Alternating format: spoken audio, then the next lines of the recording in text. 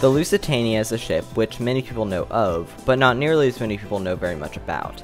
This isn't because of a lack of information though. More so, people simply don't care to research her history. Lusitania's design, her career, her sinking, and the aftermath of which have been very well documented, similarly to Titanic. It's just that most people don't care to learn everything about Lusitania's story like they have with Titanic, and so, when you only have the bare minimum of information, it can be very easy to make up explanations for things you don't understand. These theories can be broken down very easily if you are actually knowledgeable about the topic, but most of the time people aren't, and these theories will slowly be accepted as fact if not debunked. This has sadly been the case for Lusitania, as many ignorant people have spread false information about her and her wreck specifically. Luckily for me, I have actually done my research, so it's quite easy for me to debunk these claims.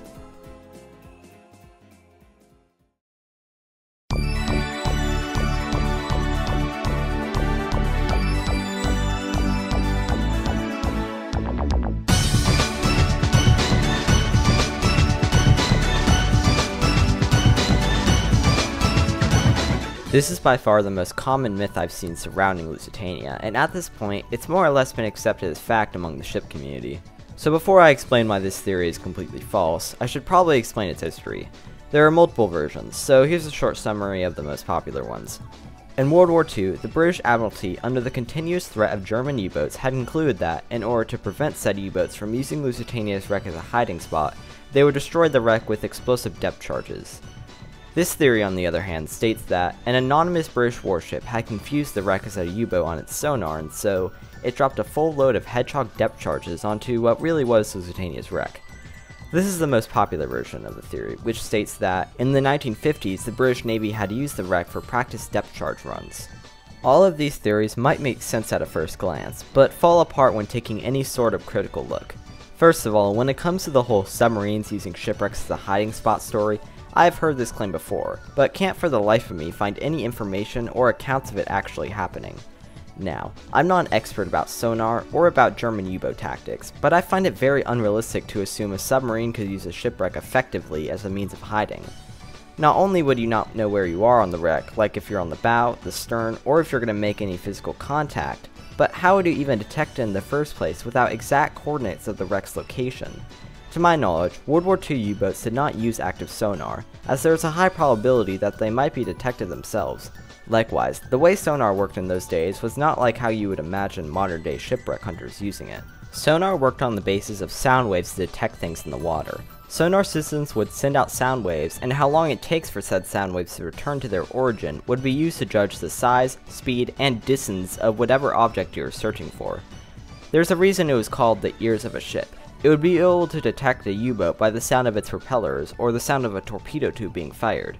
Nowadays we have the advantage of seeing every aspect of our targets on a monitor, but until the invention of the side-scan sonar in the 1960s, you could only really understand what was going on down there with the human ear, which has its limits. This gets on to my next point. What is the point of using a shipwreck as a hiding spot when whatever is hunting you can only hear you, not see you? I think whoever created this theory forgot when these events are taking place. This likewise debunks version 2 of the theory, as an active sonar wouldn't be able to detect, let alone confuse, a silent, much larger shipwreck to a loud-moving, small U-boat. Now, version 3 has by far become the most well-known and accepted version of events. This is for the simple fact that, unlike the previous versions of events, it doesn't fall apart under basic reasoning, and there really isn't anything that proves that it did or didn't happen, at least at a first glance. The fact that the British Navy may have used her for target practice is hard to give a yes or no answer to. That was until recently though, when I stumbled across information that definitively proves how not only this version of events couldn't happen, but how the depth charge theory in itself could never happen. This image you are seeing on screen now is an illustration drawn from surveys of the wreck in the 1950s. Unlike other forms of human interference, Lusitania being depth charged would have caused massive amounts of damage to the wreck the moment it took place. Broken glass, twisted steel, wood splinters, etc. would have been all that's left of Lusitania's wreck. As you can see here though, by the 1950s the wreck was still in very good condition, besides minor collapsing and cracking of the hull. As a matter of fact, it was only in the 1980s and 90s when the major collapsing had begun. Now, what kind of force of nature do you think could cause this kind of deterioration? Years and years of this force bashing on the wreck until an eventual structural failure?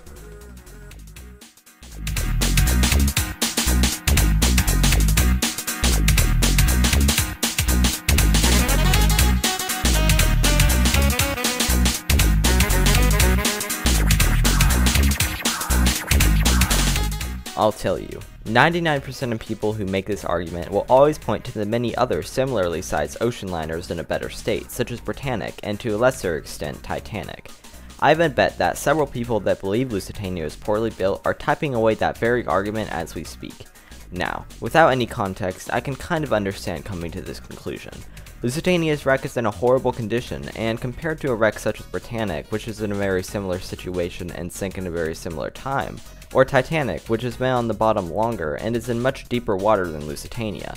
With this very basic outlook, it seems like a no-brainer to assume Lusitania wasn't built to the standard of the other ships mentioned. But yet again, this is a very basic way to look at shipwrecks, as you need to factor in a lot more than just how deep the wreck is or how long it's been on the bottom. Yes, Lusitania is in a very similar state as Britannic in terms of depth, position, and the length they have been on the bottom, but like I mentioned in the previous video, the circumstances of the wrecks vary to a great extent. For one, Lusitania's wreck is exposed to the heavy currents of the South Irish Sea. She has been laying on her side exposed to this force for nearly 110 years, which for any ship could cause massive long-term damage. Going back to that 1950s illustration, you can see that she had been holding up quite well. It was only in the 1980s and 90s when the stress from the heavy currents finally began to cause a structural failure. Likewise, ships aren't designed to lay on their side. When you put these large structures under that kind of stress, they won't be able to hold up to that kind of force nearly as well over a long period of time. When it comes to Britannic, she isn't in an area with nearly as heavy currents, so she obviously has held up better, with coral being able to grow and flourish into an ecosystem. That brings up another point. Lusitania's wreck, unlike Britannic and Titanic's, has been devastated by human interference, either intentional or accidental. Fishermen of the Kia Channel know of Britannic's location, and generally try to fish away from the wreck. Most fishermen off the South Irish coast, though, aren't aware of Lusitania's wreck, and a lot of the time have ended up getting their fishing nets tangled in the wreck. In many cases attempting to free their nets, they have inadvertently caused more damage to the wreck. In one case, a fisherman literally ripped off one of the ship's lifeboat davits, which is now used as a display piece. Salvagers are also a big factor, as in an attempt to recover valuables from the wreck, they have resorted to cutting tools at best and explosives at worst. The first example that comes to my mind is the recovery of the propellers. In the 1980s, salvagers used explosives to blow 3 out of the 4 propellers off of the propeller shafts, which has caused the stern to look as it does today, mangled and unrecognizable. I could bring up more examples, but I think you get my point. Lusitania was not built poorly. People who believe she was are denying basic facts and logic.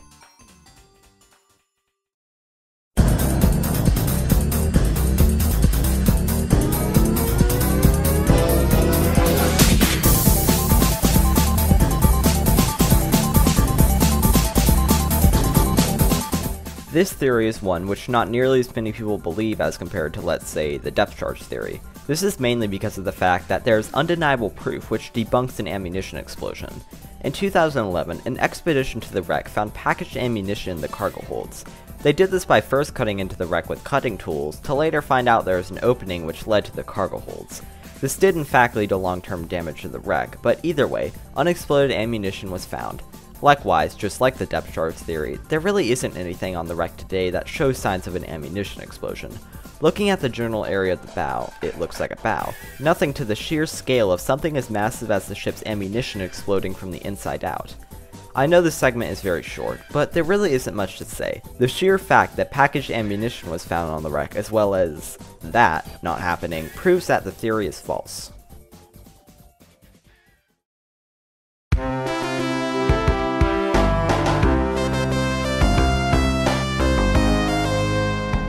Most of these theories have been created from a place of ignorance, and even more so for the people that believe them.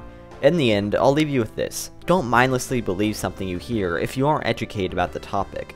This is the main reason why groups such as the Flat Earth community exist. You need to do your own research, and in some cases, simply apply a little bit of critical thinking before taking the word of some random person on the internet. I, a so-called historian, have fallen for these false theories for the simple reason that I didn't do my research. This is why I try to do my best to make these videos as accurate as possible. You won't catch me lip reading off the Wikipedia page of Titanic, or only using one source of reference for an entire video. And if you don't believe me, well, I honestly don't care, you can go watch the Britannic movie.